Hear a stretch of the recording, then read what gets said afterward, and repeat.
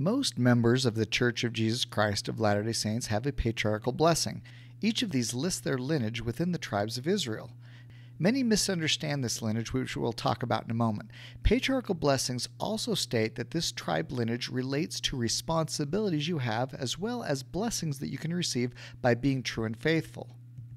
President Monson once said, quote, "The same Lord who provided a Liahona for Lehi provides you and me today a rare and valuable gift to give direction to our lives, to mark the hazards to our safety, and to chart the way, even safe passage, not to a promised land, but to our heavenly home. The gift to which I refer is known as a patriarchal blessing. Every worthy member of the church is entitled to receive such a precious and priceless personal treasure." I believe that some of the most powerful blessings and warnings in our patriarchal blessings can be a little hidden within the lineage that we are pronounced with. Why does this matter? Our lineage back to Abraham, Isaac, and Jacob enable us to access the blessings of the Abrahamic covenant.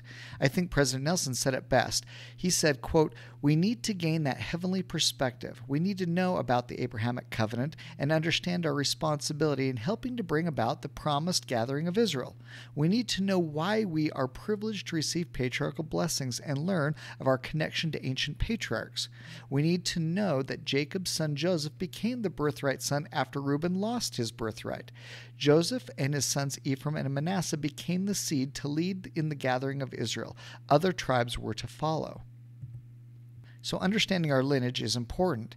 In the early years of this dispensation of the fullness of times, nearly all members of the church seem to fall into either the tribe of Ephraim or Manasseh. My guess is that you, as you watch this, are likely one of these two tribes, as they are still the most predominant tribes of current members of the church. The responsibilities and blessings of these two tribes are the most well known. However, in recent years, some members, especially those in non-North America and European countries, have received patriarchal blessings with lineages of other tribes. The blessings and responsibilities of the other tribes are not nearly as well known, so I thought today's video should be on lineage. Patriarchal blessings aren't something our church made up. Adam gave patriarchal blessings to his children. Joseph Smith taught in Doctrine and Covenants 107, 53-57, "I saw Adam in the valley of Adam-on-Diamond. He called together his children and blessed them with a patriarchal blessing. The Lord appeared in their midst, and he, Adam, blessed them all, and foretold what should befall them to the last generation." This verse makes an important point. Patriarchal blessings are to foretell the future as well as to identify responsibilities and blessings. Now, I hate videos where you want the speaker to get right to the point because you already have all of the background. You just want to cut to the chase. But for those not familiar with this subject in depth, we need to give some context. So I apologize to those that already know this information. So first, quickly, what are the 12 tribes of Israel? Abraham, Isaac, and Jacob are some of the most well-known Old Testament prophets. Jacob, Abraham's grandson, had his name changed to Israel. Jacob, now Israel, had 12 sons including Reuben, Simeon, Levi, Judah, Dan, Naphtali, Gad, Asher, Issachar, Zebulun, Joseph, and Benjamin. That is from oldest to youngest. The progenitors of each of these individuals became the members of that tribe. So the sons and daughters of Reuben were part of the tribe of Reuben. The sons and daughters of Gad are members of the tribe of Gad, and so forth down through the generations. Reuben lost the birthright, a double portion, which was given to Rachel's, the second wife's, firstborn, which is Joseph, although he was 11th in the overall birth order. For more information on this, there is a video called Birthright that you should watch. Israel adopted Joseph's children, Manasseh and Ephraim, as his own, making their own tribe. So if you see the tribe of Joseph, know that Ephraim and Manasseh are the two tribes that come from him and effectively replace Joseph as an independent tribe. So when a patriarchal blessing states a lineage, what does that mean? Some believe lineage is purely physical or genealogical, in that your great-great-great-great-grandfather back 4,000 plus years ago was Ephraim. Others believe that it is only spiritual. Still others believe it is adoptive or related to earthly callings and responsibilities. In reality, it is all of these.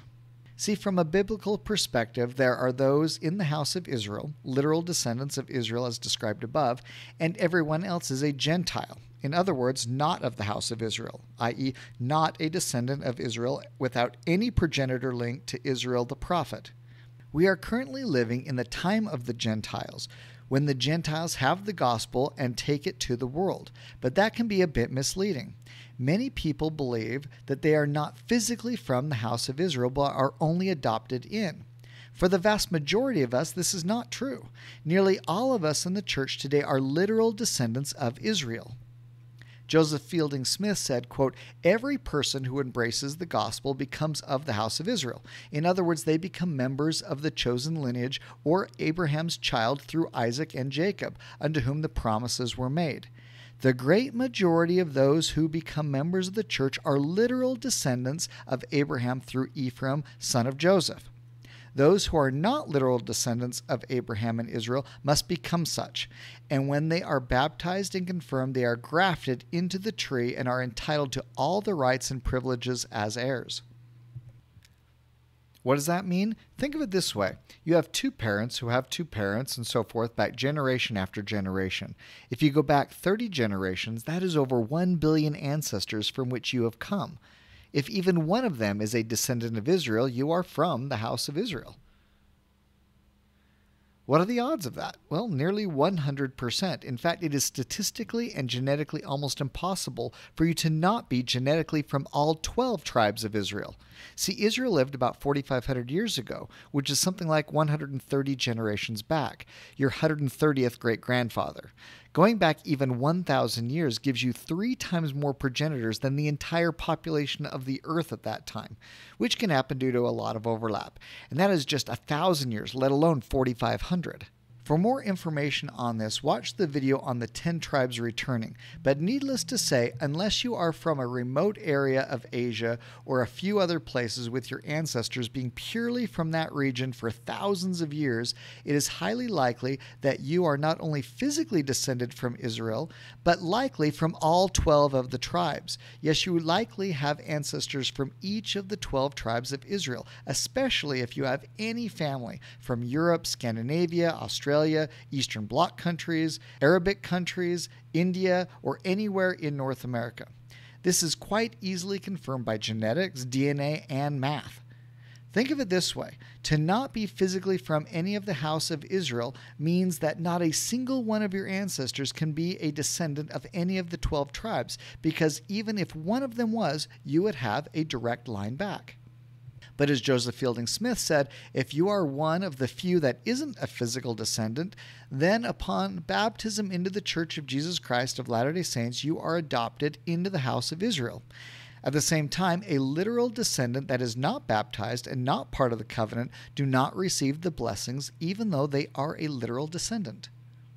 So then, with all of us in the house of Israel, and likely from all of the tribes physically, why does our patriarchal blessing specify one tribe for our lineage? That is because your identified lineage in your patriarchal blessing is more about a spiritual calling in addition to your genealogical heritage. It is telling you what your responsibilities are during your mortal journey, individually as well as to the rest of humanity, and offers blessings with that calling. Just like you get a temporary calling in church, this is a lifelong calling that you have directly from your Heavenly Father. Wendy Nelson, the prophet's wife, on June 15, 2013, was speaking at a sister missionary conference in Russia and felt prompted to ask the sisters to stand when their tribe was called, as it was listed in their patriarchal blessing. To many people's astonishment, 11 different tribes were present, and at their next stop in Armenia, the 12th was there. This means that while early in the dispensation of the fullness of times, most were identified in the tribe of Ephraim and Manasseh, but today people are receiving blessings where all of the tribes are being identified. It is quite well known the responsibilities and blessings that Ephraim and Manasseh received by being true and faithful, but little is known about the other tribes and their responsibilities and blessings. So the rest of this video is going to discuss the blessings of all of the 12 tribes. First, let me say that it is likely that over time I believe that more will be revealed on this subject, and certainly more in the individual blessings of those called to these other tribes.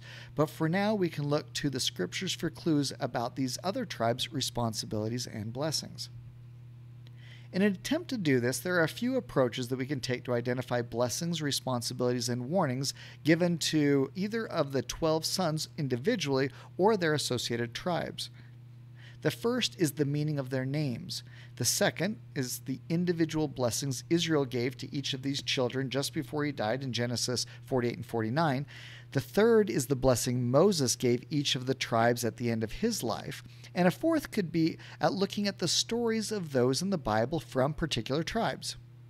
Here is a list of the tribes. Yes, there are 14 listed here because both Joseph and his 2 sons are on the list, including the meanings of their names. Now look, for me, it is difficult to give this much credence. For example, Levi means the cleric. We know that the Levites were the priesthood holders from just after the Exodus onwards until Christ's ministry. So a meaning of the cleric sounds prophetic. But did Levi come to be known as the cleric as the result of his priesthood responsibilities? Or did Levi truly mean that when he was named that by his mother? Either way, we will move on, and you can associate these names individually later and find other connections if you wish.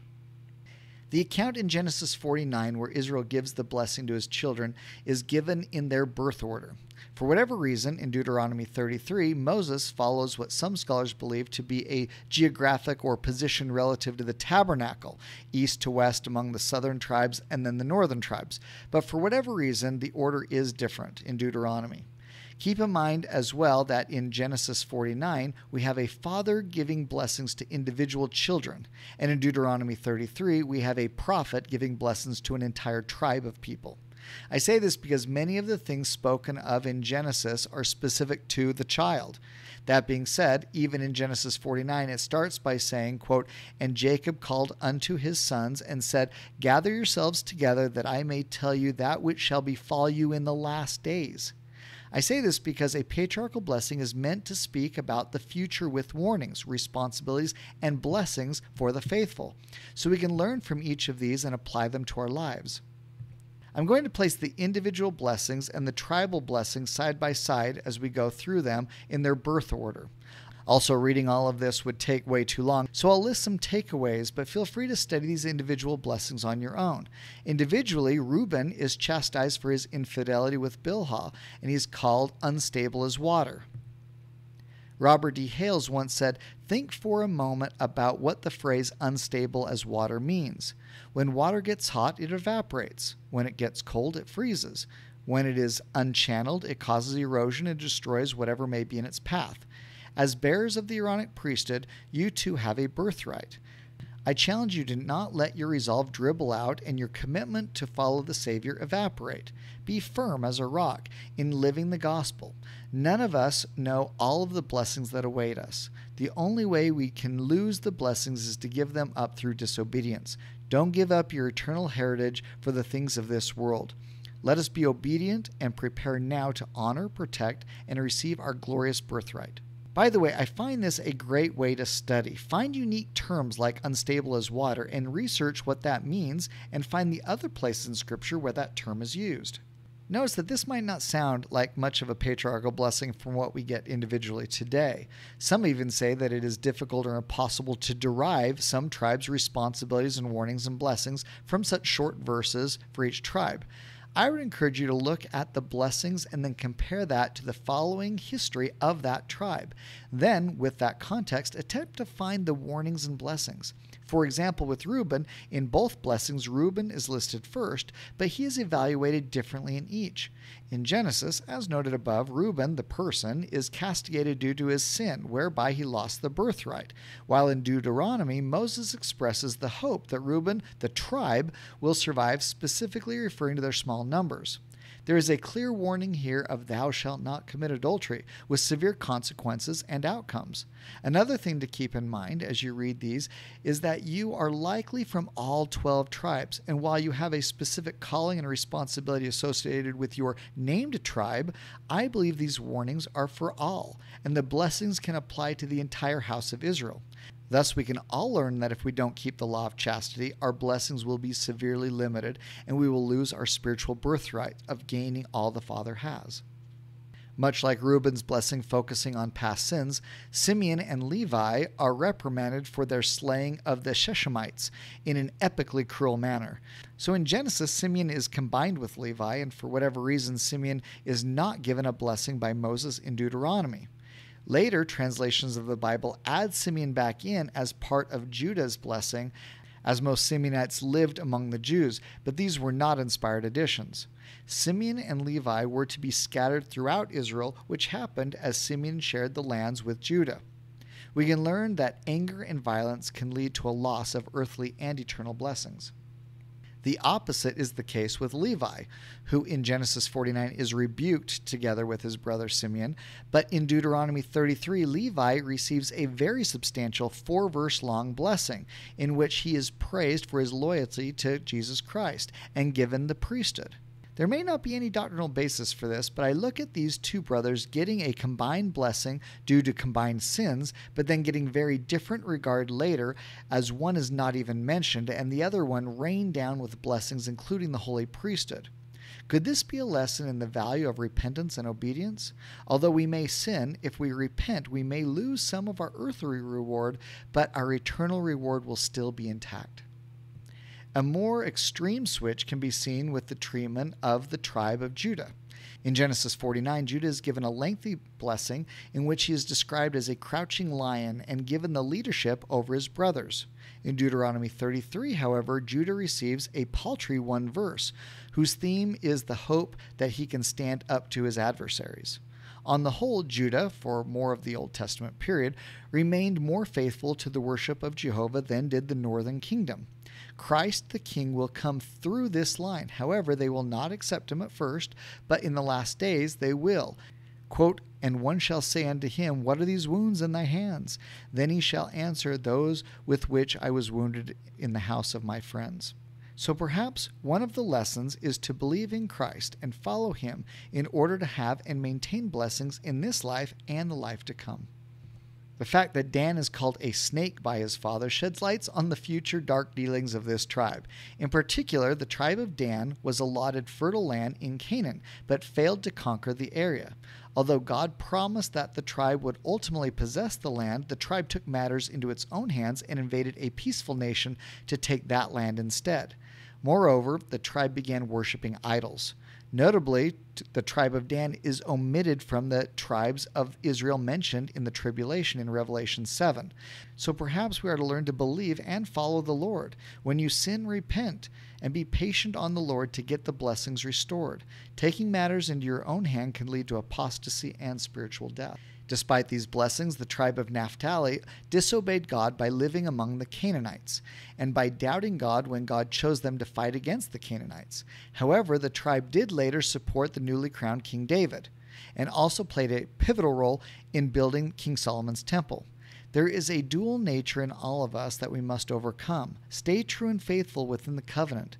When you fall away, return with full purpose and heart, even if it is difficult, and the Lord will bless you, and you will be among those that will see Christ in the first resurrection. Genesis gives the tribe of Gad a very brief mention, noting that he will fight back against raids, while Deuteronomy gives Gad 2 verses speaking of its expanding territory and importance. The tribe of Gad received the best of the newly conquered promised land as a reward for its faithful obedience to God during the conquest and for the role it played in helping its brother tribes secure their territories. The lesson learned from the tribe of Gad is that we will reap the rewards of steadfastly obeying God. This tribe also teaches us to look beyond the fulfillment of our own needs and help others reach their goals. Jacob's blessing of his 8th son Asher foretold material prosperity. The Bible tells us that there were times when the tribe of Asher did what God wanted it to do, such as helping Gideon defeat Israel's enemies, and other times when the tribe did what it wanted to instead, such as refusing to help their fellow Israelites fight against the Canaanites. Like the tribe of Asher, many Christians today are richly blessed and yet often toggle between doing what they know that they should do versus doing what they want to do. Scholars disagree on the meaning of Issachar's blessing, but most do agree that being called a donkey is a good thing, as kings rode on donkeys like the Savior did during his triumphal entry. Further, this blessing tells us that Issachar received fertile lands and, upon realizing the importance of that, dedicated itself to working the soil. Perhaps the takeaway from this prophecy of Issachar is that those who submit to the work reap the benefits of their labor. I think this can be applied spiritually as well. To his 10th son, Zebulun, Jacob briefly prophesied, quote, Zebulun will live by the seashore and become a haven for ships, and borders will extend towards Sidon. While we know little about Zebulun the man, we do know that his tribe, as prophesied, lived by the sea, and was known for its brave, loyal warriors. Perhaps the lesson we can draw from this is that God values loyalty and valor in the hearts of men and blesses them who have such traits, including those that are willing to fight for what is right and protect those who need protecting. As a reminder, Joseph was Jacob's favorite son. Joseph became the birthright son after Reuben lost the birthright. Jacob gave Joseph the coat of many colors. He was sold into Egypt by his brothers, thrown into prison after the encounter with Potiphar's wife, interpreted the dream of the Pharaoh, and became the second in command in all of Egypt, and then saved his family from famine. So the story of those in the tribe of Joseph, which are both the tribes of Ephraim and Manasseh, is that we will pass through many trials and then be responsible for the salvation of our family. It shouldn't surprise anyone that the tribe of Ephraim is charged with the gathering of Israel, and Manasseh is to assist Ephraim in this work. The work to gather Israel done today will bless endless generations in both directions, extending to the other side of the veil as well. Forgive others, help others both physically and spiritually on their journey to return to God. Joseph, and thereby Ephraim and Manasseh, are blessed with the precious things and the promise to overcome all things. LeGrand Richards spoke about one of the most important blessings to those of the tribe of Joseph, which includes Ephraim and Manasseh. He said, quote, I would like to now refer to the blessings given to the 12 sons of Jacob or Israel. Jacob called his sons together and told them that he would tell them all that would befall them in the latter days. I will pass over all of them except Joseph's blessing. Jacob said that Joseph was a fruitful bough whose branches would run over the wall. And we have always understood that wall referring to the great waters. And where was he to go over the wall? Unto the uttermost bounds of the everlasting hills. Is there any theologian in the world who can tell us where those everlasting hills are to which the Lord, through the father of Joseph, promised Joseph that he and his people would go? He further said that his blessing would prevail above the blessings of his progenitors. And his progenitors were Abraham, Isaac, and Jacob. Can you imagine that God would have in store for that chosen one blessing greater than those of his progenitors, and then not provide that a record should be kept and fulfilled of those promises under the great branch of the house of Israel? The Book of Mormon tells us where that land is. It tells us how the Lord moved upon one Lehi and led him with his family and others to this land of America. He promised them that it would be a land choice above all other lands. He commanded them that they should keep records, and for a period of 1,000 years the records were handed down from one prophet to another until they were finally buried in the earth, waiting to come forth in these latter days. When Moses gave a blessing to the tribe of Joseph, he described the land that the Lord would give to the descendants of Joseph, who was separated from his brethren. He used the word precious 5 times in just 4 verses in describing that land. It is so important that I would like to read Moses' statement. Quote, and of Joseph he said, Blessed of the Lord be his land, for the precious things of heaven, for the dew, and for the deep that croucheth beneath, and for the precious fruits brought forth by the sun, and for the precious things put forth by the moon, and for the chief things of the ancient mountains, and for the precious things of the lasting hills, and for the precious things of the earth and fullness thereof, and for the good will of him that dwell in the bush. In other words, the Lord who appeared to Moses in a burning bush. Let the blessing come upon the head of Joseph, and upon the top of the head of him that was separated from his brethren. Could you describe a land more wonderfully? A description that would describe this land of America to which the seed of Joseph was led? So with Reuben losing the birthright, it was given to the firstborn of the second wife in the Old Testament tradition, who in this case was Joseph, the 11th born son. With the birthright comes a double portion, and Israel chose to adopt Joseph's 2 sons, and they split Joseph's birthright, each getting an equal share to the rest of the brothers. In the Guide to the Scriptures, it says, "In the last days, the tribe of Ephraim has the privilege of carrying the message of the restoration of the gospel to the world and the gathering of Israel." The time will come when, though the gospel of Jesus Christ, Ephraim will have leadership role in uniting all of the tribes of Israel. If you are of the tribe of Ephraim, your calling is further clarified under Ephraim in the Guide to the Scriptures, which says, "In the last days, their privilege and responsibility is to bear the priesthood, take the message of the restored gospel to the world, and raise an ensign to gather scattered Israel." The children of Ephraim will crown with glory those from the north countries who return in the last days. Of the tribe of Manasseh, it says, "In the last days, the tribe of Manasseh will assist the tribe of Ephraim in gathering scattered Israel." The youngest son Benjamin was quite warfaring, but perhaps we can learn, as seen through the life of Paul, this tribe teaches us that despite hostility towards God early in our lives, if we accept Jesus as our Lord and Savior, God can spread his message of salvation far and wide through us. Perhaps another way to look for the blessings and responsibilities in the patriarchal lineage is to look at others who were from the same tribe and learn from their lives. Here are some of the famous people from the Bible and the tribes that they come from. This is just a sampling, so feel free to research other biblical characters from your tribe. So what is our takeaway from all of this? How can it bring us closer to Christ?